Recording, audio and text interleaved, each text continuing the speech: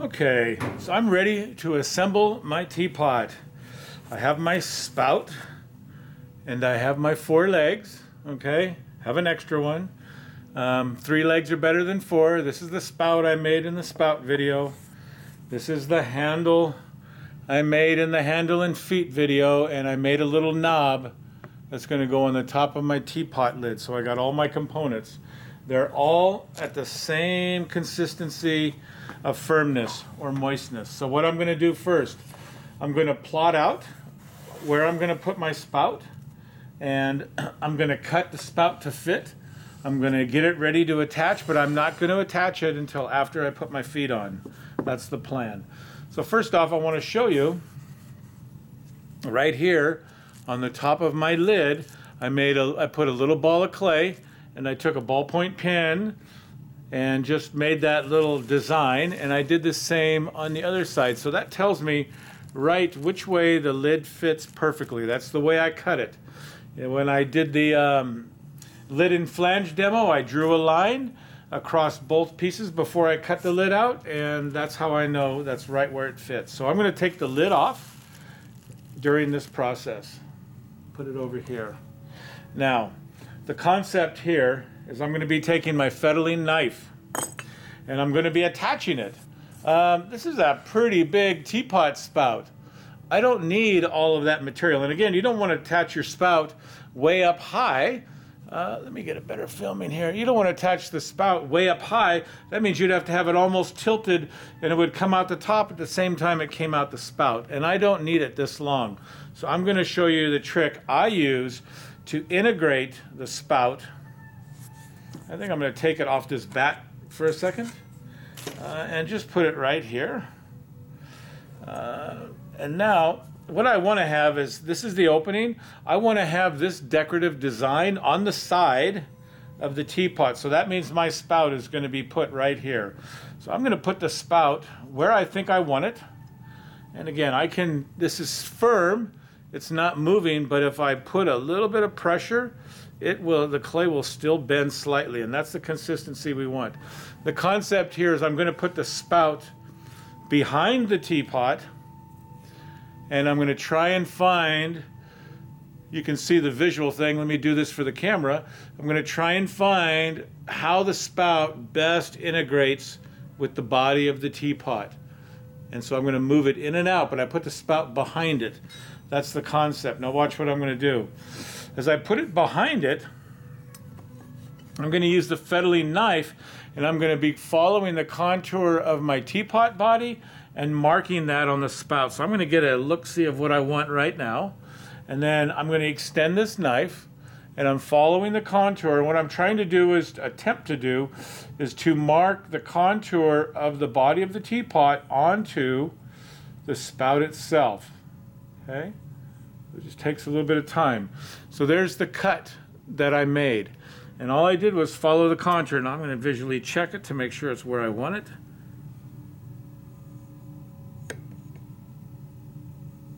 And you got to get your eye right up on there to get the look. So there, I remade the mark. Now the concept here is I'm going to be cutting this. So I want to cut this, and I want to keep it in the vertical position. This is the way I want it. If I have it at an angle and I make this cut, then my spout is going to be at an angle. So I'm going to turn it upside down. It's easier to hang on to, and it'll be in line. Now with my fettling knife, I'm going to cut that contour that I scribed into the surface of the spout and try to keep it pointing straight down and try to make a uniform cut. There I go. There is my spout. See how I cut it and it's slightly arced? That arc is matching the arc of the body of the teapot. So I have a lot of extra clay in there, even though I did hollow it out. So I'm going to thin it out just a little bit. Again, the more weight you can take off the body and elements of your teapot, the lighter it will be and the more functional it will be. So I just thin that out. And I'm trying to get it to about 1/4 inch all the way. And again, I don't want a bunch of scratches inside there, so I'm going to take my paintbrush, here's the small one, There's a large one here. I'm going to take this wet paintbrush and I'm just going to get in there and smooth that. And bring the water closer. So I'm just smoothing this. Okay, smoothing the inside. Now this is ready to attach. What I want to do first is to size it up where I want it and figure out if my cut was accurate and to make any adjustments. So I'm going to make this a little more oval by just pinching it. So there's my teapot spout. If I was making an elephant, that would be kind of neat, you know? I mean, that would be almost an elephant trunk. I could just put ears and some eyes, and I would have an elephant. But this is going to be, I'm going to move it just a little bit higher. And I'm not happy with it. I'm going to change the angle. I'm experimenting. I'm going to have it a little bit taller. I'm going to make another scribe mark.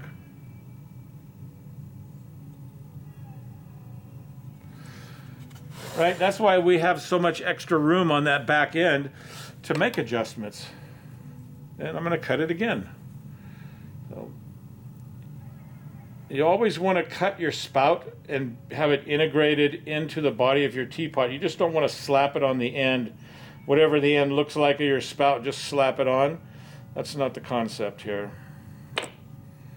Okay, a little bit better. Right? And you can see how that's going to follow the arc of the teapot body.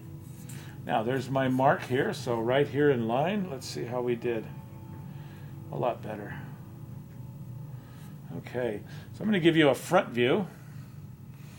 And there's my spout. And again, you don't want it crooked, right? You want to get it directly in line. So I'm going to turn it towards me to get it just the way I want it. And now I'm going to get my modeling stick, the pencil point, and again, make sure it is straight up and down, 90 degrees. And what I'm going to do is I'm going to scribe the outside contour of my spout, and I'm going to scribe right onto the body of my teapot. All right, let me get it lined up again. This takes time, but take your time to do this. That's how it'll look good. That's how you're going to get a good grade. This is one of the components I'm going to be looking for when I evaluate your teapot. Is your spout nice and straight?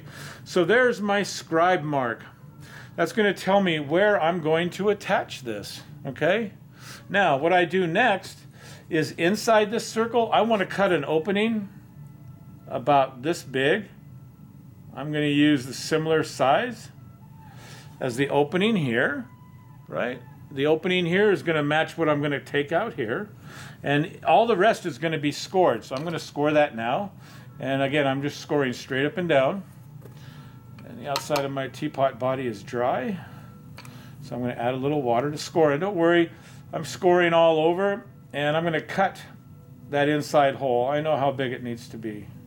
So that's what I'm doing next. Okay.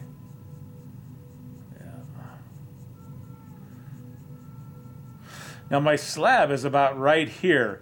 So I'm just going to make sure this opening that I cut for my spout doesn't go into my base slab. And that's kind of important. Okay. That's a pre-moisten. I want to add my feet before I do anything else. Okay. And I'm going to put 3 feet on. I don't want my 1 foot to be here and my 2 in the back. I want to space it. So, well, before I attach my spout, I'm going to attach my feet. So I'm going to turn this upside down. And I'm going to visualize a clock dial. And on a clock dial, let me get a good look at it. This is 12 o'clock. This is 4 o'clock. Okay. And that's 8. So 12, 4, and 8 will divide the teapot up into thirds. Okay, and so that's what we're going to go for. So I'm going to do this next. And the same thing, let me get my 4 feet. I'm only going to use 3 of them, but I'm going to put them directly on top. And I'm going to just check to make sure they're close. This one has a little divot, and I'm not going to use it. I'm going to use the flat one. So I'm going to double check. 12, 4 and 8. So that's a pretty good balance right there.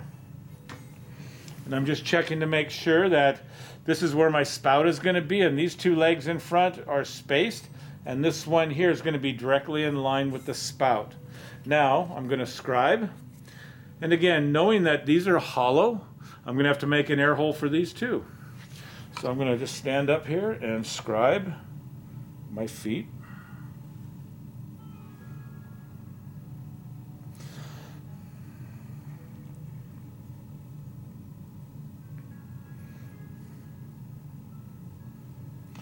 Another thing I also do is if you want to make sure that you're going to get it lined up just right, you can put a little mark onto your foot and the base. And now I'm going to score and attach each one of these right now. So there's my mark. And that, I use that mark to show me the direction of scoring.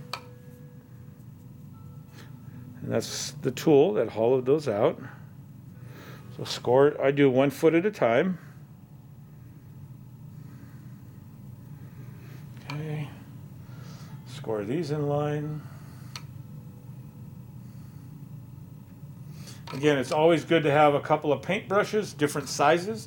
When we bond these, it's always good to use a paintbrush after you scratch to attach and get it to stick. And then we will bond these together and clean up the edge with a paintbrush. So I have my scoring. I just need to add some water. Get that nice and wet. Okay, I'm going to line up my mark. I'm going to give it a little twist to lock in. And then I'm going to use my paintbrush to smooth and clean up that connection point. Okay. There's one. And that's in there. You do the next one. 2 more to go. Oh. Again, do each step.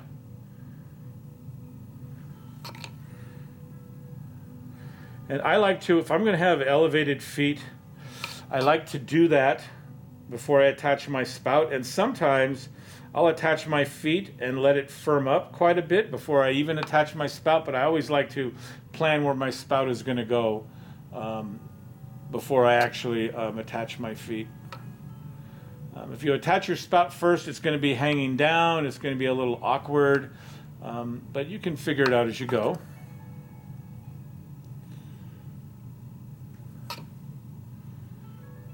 I like this assignment.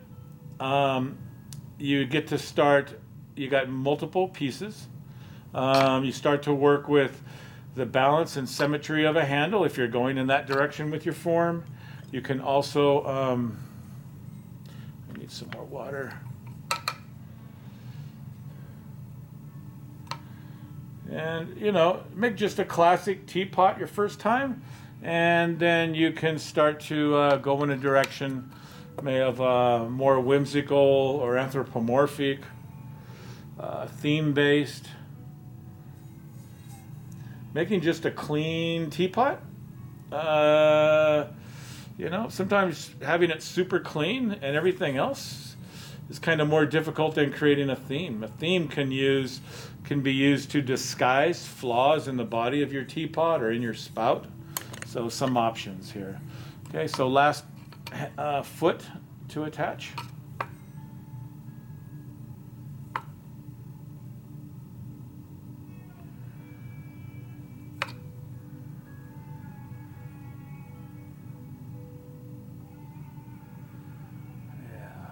Now this one.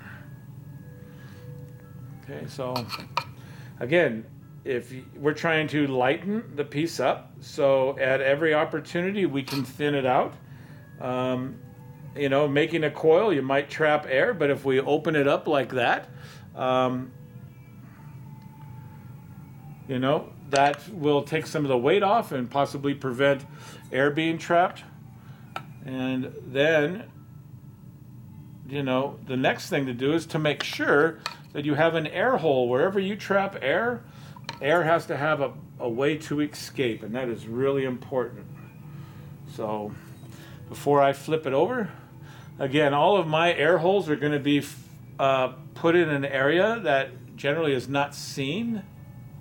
It's going to be hidden, so I'm going to put the air holes on the inside. Now, what I like to do, I have 3 legs. I have a bat that is not warped. I'm going to put this directly on here. Okay, and I have one of these. These are called a speed level or torpedo level. I'm going to put it there. And look at that. We got a high end here. So I'm going to push down. And this doesn't take much adjustment. There, now we're just about level. So if you had it uneven, or you wanted to give the illusion that your teapot was rearing back, that's fine. But if you're going for a level, and that's locked in. So that's good. Now, while it's upside down, I'm going to sign it. And just put my signature on it.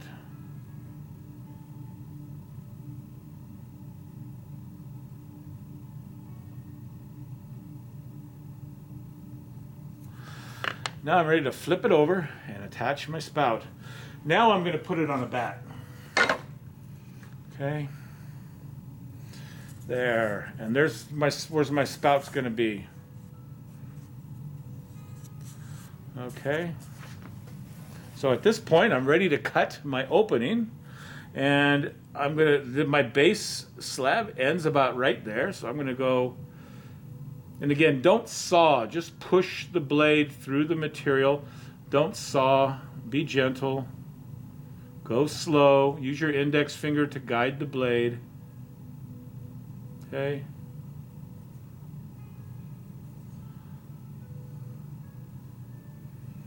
There. Now you can do this. I'm going to take this bigger brush. Again, this is going to be for a food tea. I can burnish this. I'm going to add more water where the score marks are. I think I might even come back and just re-emphasize the scoring a little bit. Some of it got squashed. Okay. My spout, I'm going to check it. It needs to be scored. So I'm going to score that, and again in the same direction. If you're doing all lines, have all the lines go in the same direction. So that's what I'm doing right now.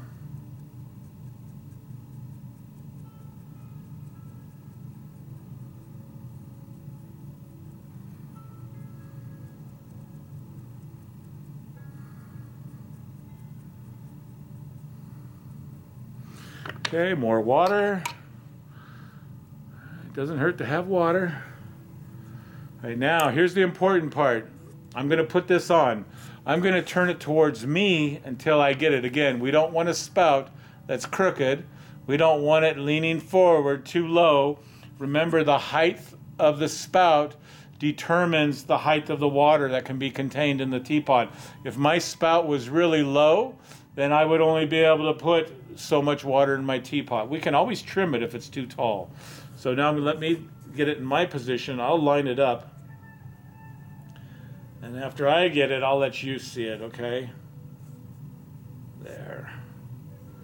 So it's looking pretty straight right now. I'm just gently, look at it, I'm gently twisting it to get it to bond. You can move it up and down, wiggle it back and forth, but when you stop, just make sure it is straight up and down. I mean, if you wanted to be really a perfectionist, you can go like this and try to achieve a 90 degrees. There's my spout for this little teapot. Let me bring the camera up just a little so you can start to see the finished thing. So there's my spout. Now what I want to do, I want to make sure I got a really good bond. And this is the technique I've developed. I take the chisel end of my modeling stick or screwdriver tip, and I'm going to hold this perpendicular to the surface of the teapot body. And I'm going to follow the contour of my spout all the way around, and I'm going to go in about 1/16 of an inch. And I'm compressing where those two pieces meet, the spout and the body of the teapot.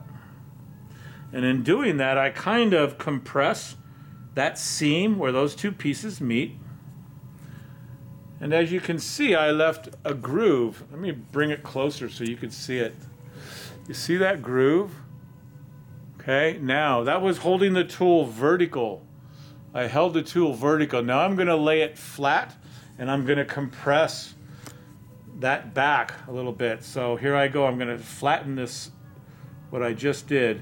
And for me, when I make teapots, I celebrate the separateness of each of the components.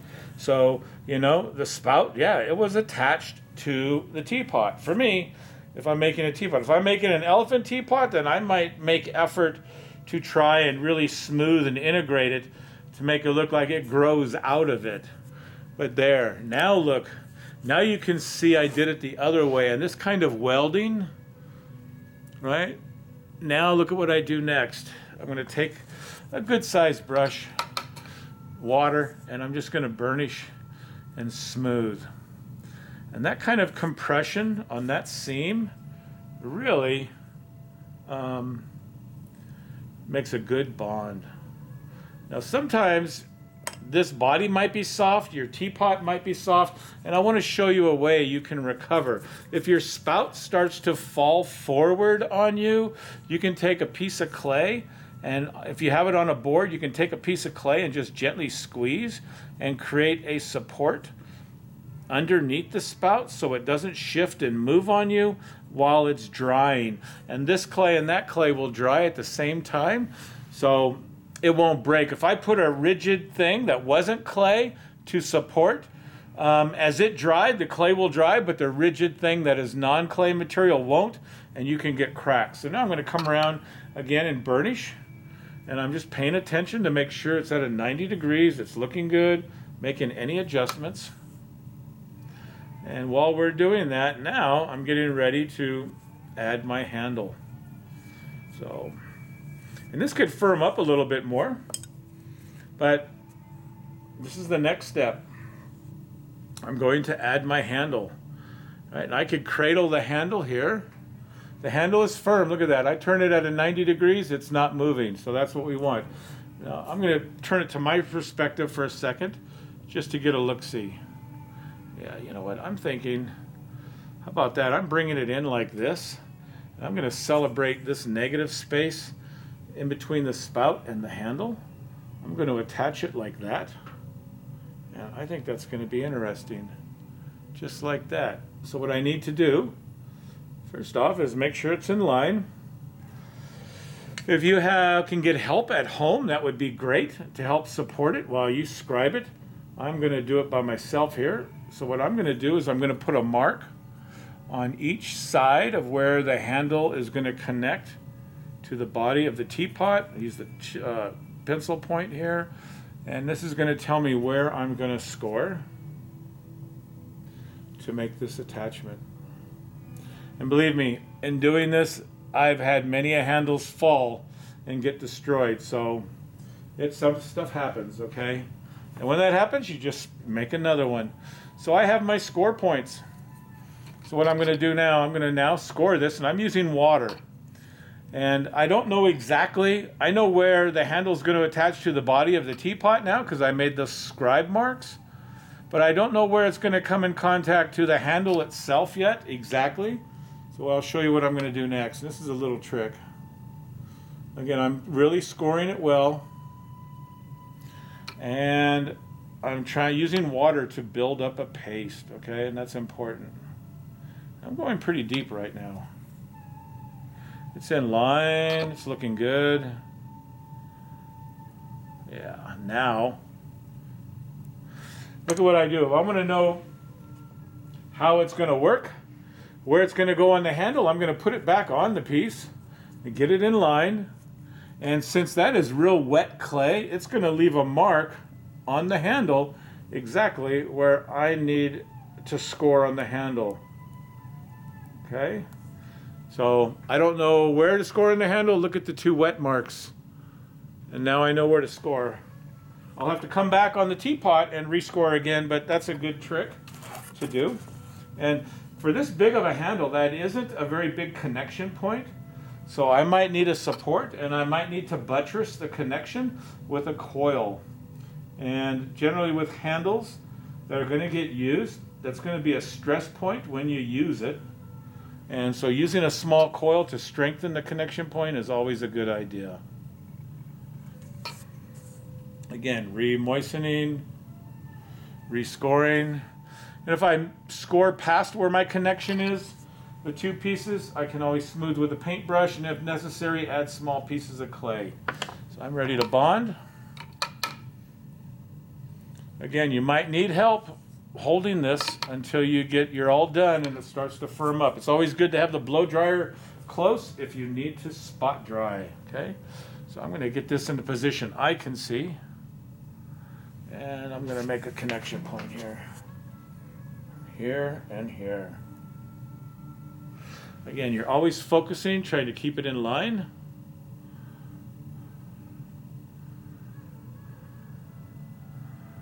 Yeah, let's see here.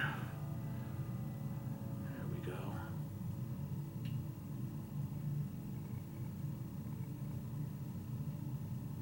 And this handle is just a little soft.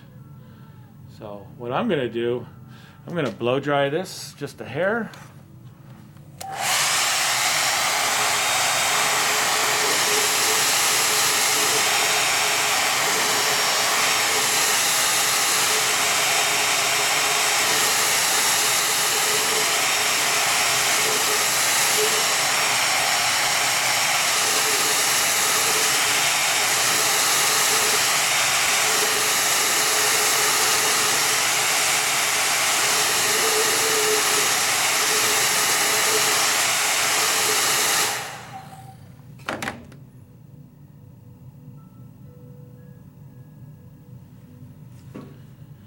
Okay, don't breathe.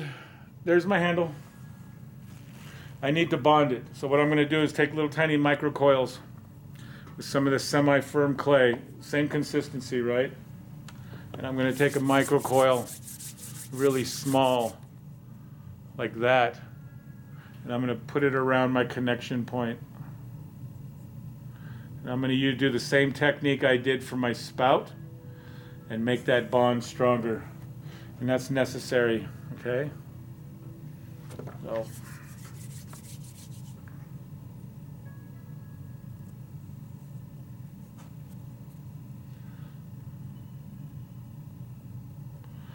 Yep.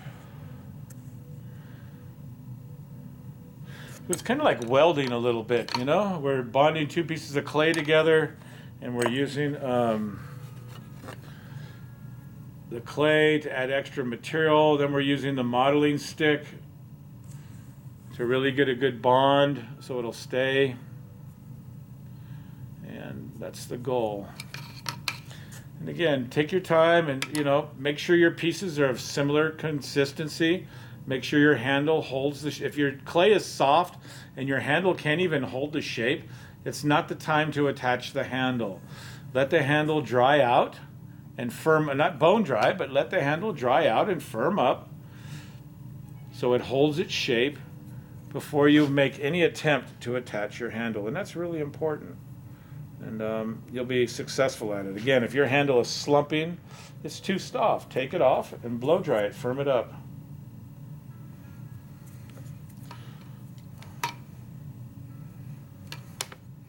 I put a nice fat coil here, and I'm just, like I said, welding it together. Whoop. And then taking all the excess. But taking your time to clean it up and doing the detail, any little dent, any little flaw on your piece, you know, as it starts to firm up, take a paintbrush and a wet finger and start to clean those areas up. Or disguise it with decoration, disguise it with texture. Texture is a great way to move the eye around and have your piece successful as your eyes bouncing around the form. Just having this negative space and the negative space in this area and this creates a focal point where your eye can move around, and it creates interest. Okay. So this is real time. So I'm not editing and you're not just seeing glimpses of it. I don't have that capacity with my computer and this camera. So this is an all-in-one thing. So I will come back and clean that up, but I want you to see, I'm going to get it in line. Can you see my foot, my handle? And that is all in line with the spout. Let me turn it this way. Okay, that's what we want. Lastly, this is my knob. Essentially, it's the same thing as shape as my foot. This is kind of tall. This is solid. I'm going to hollow it out before I attach it to my lid. I'm going to take some off. Okay, and I'm just going to open it up. If there's air bubble in there, it could blow up. I'm going to go like this. You know what I didn't do? I didn't make air holes for my feet, so I'll do that now too. I just remembered. So, there. So I lighten that up. I'm going to put this in the center. Okay. Scratch to attach. And this, the air hole can go all the way through to the inside of the lid.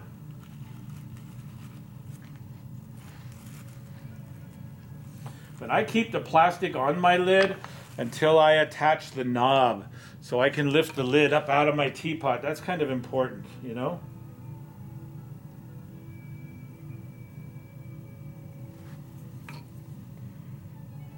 Yeah.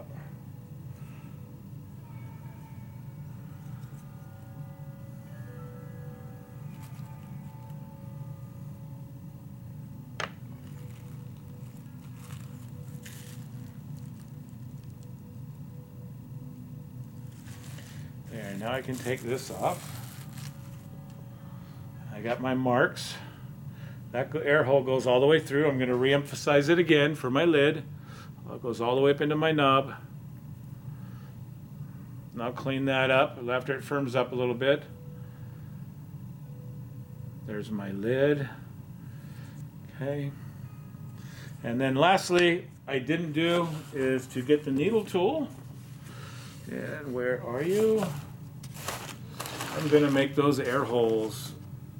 Here's the needle tool. So I'm going to come in from the underside and at least make 2 holes where my feet are and wiggle it. And that will make sure my feet don't blow up. That's why you never let your piece dry out. Let it firm up in plastic, but don't let it dry out until you know you have the air holes, because if you wait until it's bone dry, you're going to have to try and chisel air holes in. And if you forget, it'll blow up. So there is the assemblage of my teapot, right? Spout. And that's the end of this video. Next time you see it, I'm going to clean it up and I'm going to add some decoration on this. So that's the end of this video, assemblage of teapot.